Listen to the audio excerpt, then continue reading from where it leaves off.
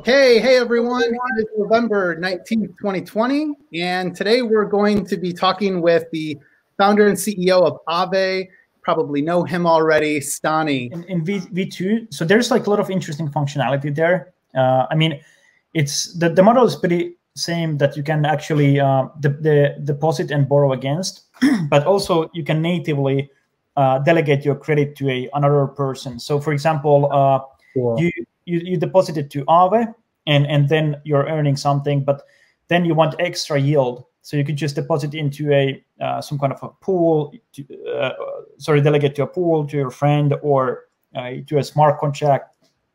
And what happens is that as a delegator, you get yield, but for the counterparty gets actually a under-collateralized loan.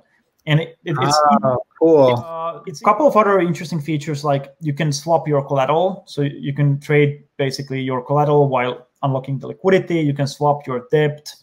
Yeah, you just press a button. You just select, let's say if you have Aave and there's Wi-Fi, you can basically swap it or from Wi-Fi to Aave.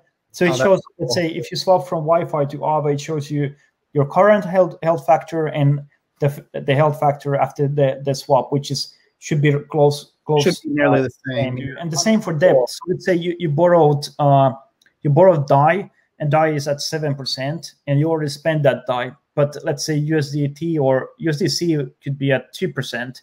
So practically, you could just swap it without returning your loan. So you just swap your debt to a cheaper debt option. So awesome, thank you so much. And next time we're here, I hope we will tokenize your mortgage and.